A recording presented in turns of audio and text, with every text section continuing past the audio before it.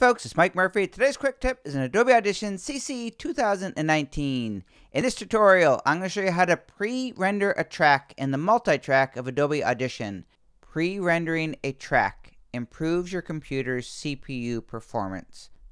So if you are applying effects or presets that require a lot of CPU usage, pre-rendering the track will make it easier on your computer and speed up your workflow. Let me show you how to do it.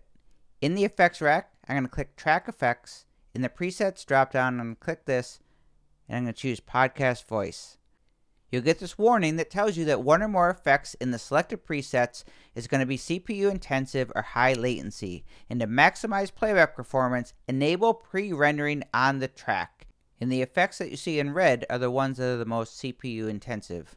To pre-render a track in the Multitrack of Adobe Audition and improve your computer's CPU performance, all you have to do is click on the Effects button and click on this little lightning bolt.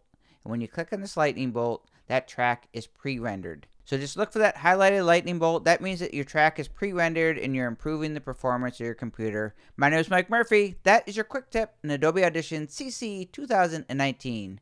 Cheers.